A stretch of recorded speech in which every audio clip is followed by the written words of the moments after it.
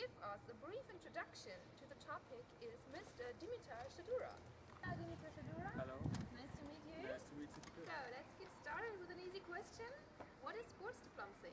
Well, actually, your question is not that easy. According to Stuart Murray, sports diplomacy uses sports events and people to inform, engage, and create favorable image among foreign publics and organizations to shape their perception in a way that is conducive for sending governments' foreign policy goals.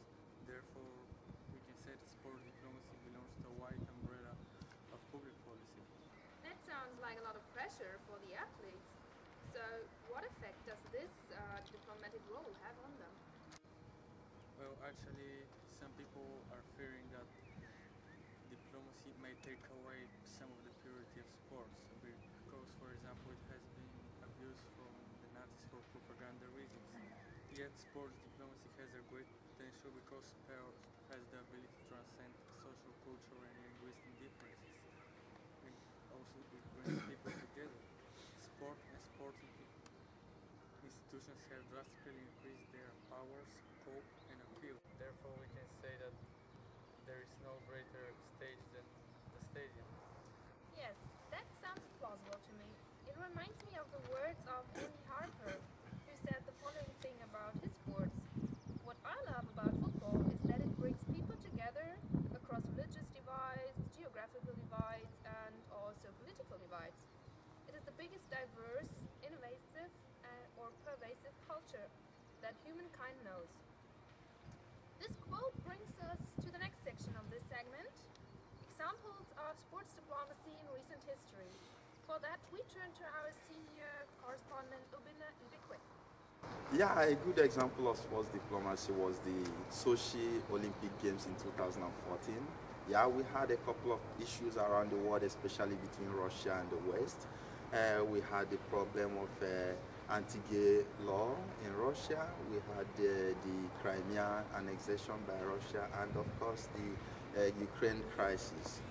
During the opening ceremony, it's a norm in Olympic Games that Western leaders attend Olympic opening ceremony, but then that was not the case then. And of course, Ukraine national Paralympic teams snubbed the opening ceremony as well. That was not good for sports and in politics, of course, in general. But then we also had the fifth ring opening, which represents America, not the United States per se, but the American continent. It was a big diplomatic issue. It also tells stuff about the game. At the end, we had, everybody was actually happy that US and Russia did not meet in the final game of the hockey competition.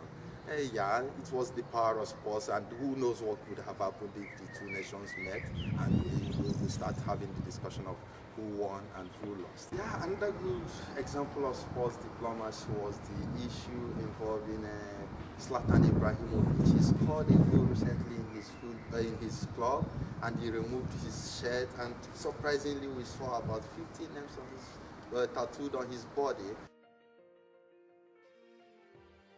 He says that was done on purpose to represent millions of people around the world who are suffering from hunger and poverty, and that was to raise funds for the UN World Food Program. And this is a good example of sports diplomacy. It shows the power of sports, and this is also just one example of thousands of sportsmen and women around the world who use their soft power to raise awareness, be it social, ecological, environmental, or economic issues, just for the humanity.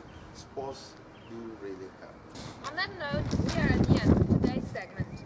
Next week, we cover the history of David Beckham's haircut with the crucial question, which one was the worst?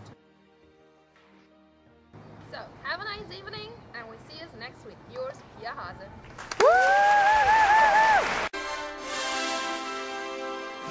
Just to raise awareness for this very program for the United Nations.